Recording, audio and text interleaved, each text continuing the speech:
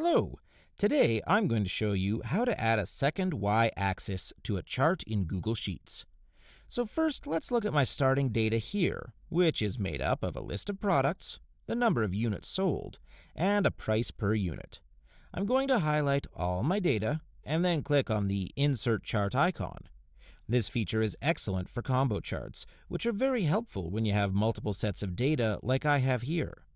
So when I click on the combo chart, you can see the default presentation of the data is pretty far from ideal. My units sold are in the blue bars along the bottom, while the red bar is displaying the price per item, although it's pretty unclear what we're actually seeing in this chart.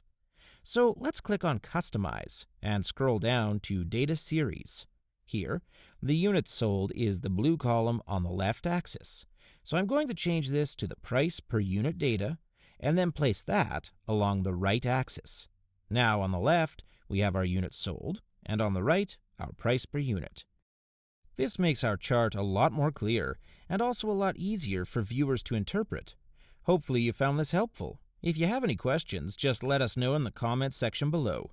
Thanks so much for watching, and have a great day.